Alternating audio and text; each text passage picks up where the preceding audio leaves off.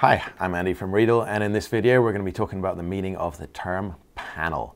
Now when I say panel, I'm not talking about a group of big important people who sit together in a room and take very important decisions. No, in intercom world we're talking, when we say panel, about something like this. It's an article that has three main elements. There is, first of all, an audio input, something like a microphone. Secondly, we have an audio output, so that will either be headphones or some kind of loudspeaker. And thirdly, there'll be a control element, typically kind of buttons that you can just press. Now, a panel is used when a user wants to communicate with someone else. Typically, they will push a button, speak into the microphone, and their voice will be transmitted through the intercom to the target destination.